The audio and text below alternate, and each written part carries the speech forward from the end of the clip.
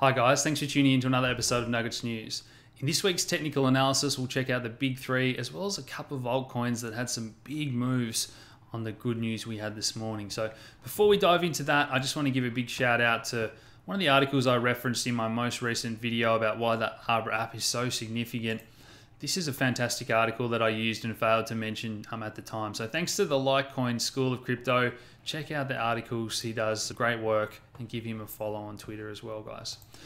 So I've got the longer term chart up here. We're looking at this log trend line. Now, I don't always use log charts to look at the exponential moves, but a lot of technical traders are looking at these touch points over the last 12 months, and we did get that nice strong bounce off that trend line recently. So guys, that's just another thing to keep in mind. We want to be looking at and have a feeling for what a lot of other traders are looking at for levels that might act as support or resistance.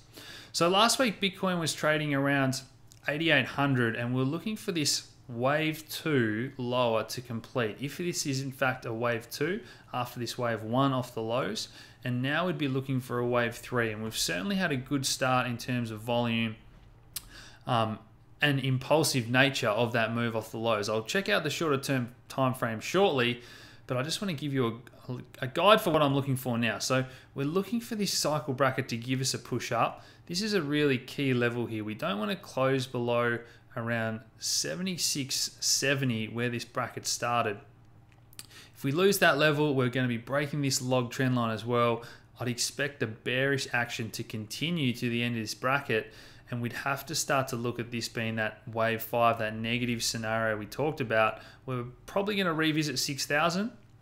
And if we got some really catastrophic bad news out of the G20 summit, I think that would bring lower levels, maybe 4,000 into play. But that is definitely not my base case scenario. That's not what I think is going to happen. So let's have a look at what I think is in play now.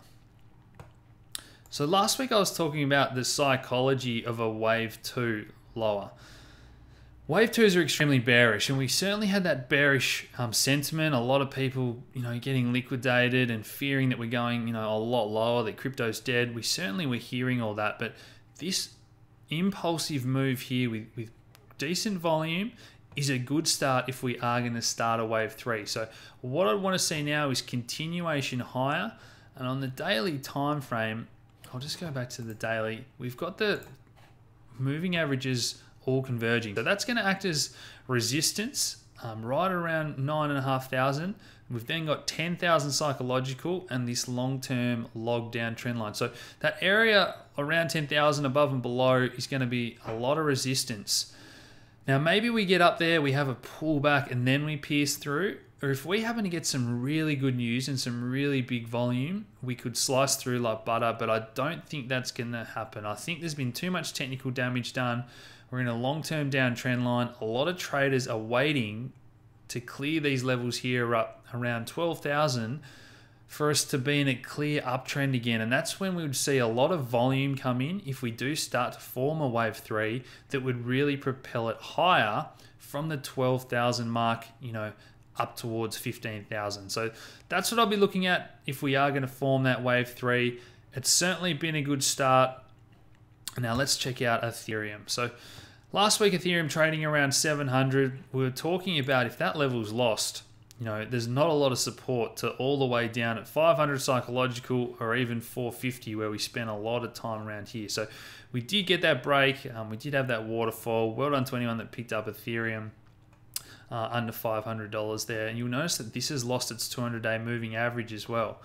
Now, Litecoin's slightly stronger than Bitcoin and Ethereum in terms of that 200-day moving average acting as support, but again, we've got a lot of work left to do to start to repair this longer-term downtrend line.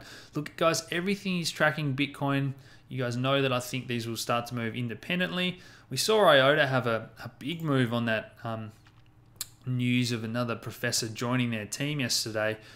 That was out of the blue. So that's what I want to see more of in the future. Good coins having good announcements and moving independently rather than just having this huge degree of correlation to Bitcoin. So a few of the big movers today, Misa Go. I think Neo was one of the biggest of the larger cap coins, being up 40% at one stage in only an hour or two. So that shows that the buyers are stepping in, guys. There's still plenty of interest in this market. We've still got a lot of work to do, as I said, but it's great that we've finally got that relief rally that the market was looking for.